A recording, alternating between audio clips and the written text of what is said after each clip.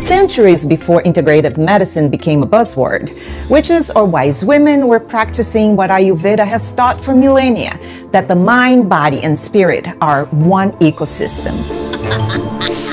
They balanced elements long before we called them doshas. They read the pulse of nature before we ever measured a heartbeat. Ashwagandha for strength, chamomile for calm, tulsi to bring down fevers and soothe the soul.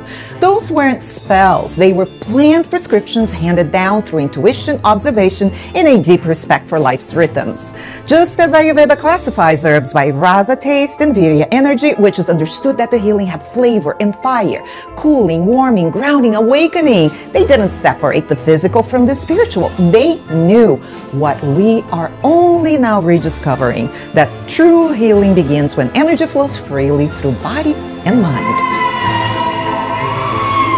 Today, neuroscience is finally catching up. Rituals, intention, breath, and herbal medicine, all the witchy stuff, are shown to regulate the vagus nerve, calm the amygdala, and awaken the prefrontal cortex, our center of awareness and decision-making.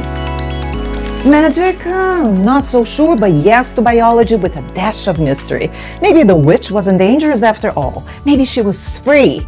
And that freedom, that deep connection with nature, intuition, and cycles is exactly what wellness needs to reclaim today. Because healing is not a spell, it's remembering.